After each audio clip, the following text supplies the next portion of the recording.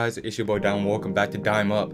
And today, wow, this wasn't even my original video plan, but Chris Paul just got traded. And let me find the original post here. Oh my goodness. I was expecting Chris Paul to get traded, but I wasn't expecting him to get traded today. Okay, the Suns are finalizing a deal to acquire Chris Paul, sources tell Adrian Wojnarowski. The deal sends Chris Paul and Abdel Nader to the Suns for Kelly Oubre, Ricky Rubio, Ty Jerome, Jalen Lecque, and a 2022 first-round pick. This is good for the Suns, obviously.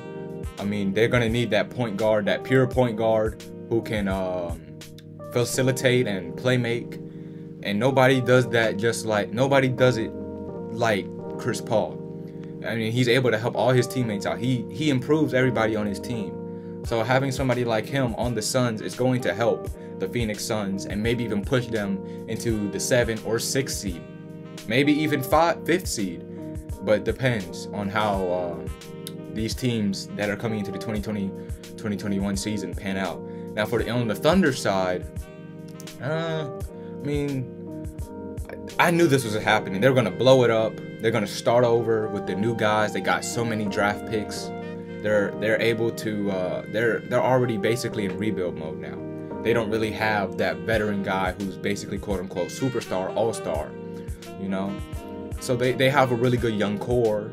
You know, and they just sent some pretty good young players. If Jalen Lecque, Ty Jerome, Kelly Oubre, who's a really good young player. I think they're gonna send Steven Adams next. Steven Adams might be the next one to go. You never know.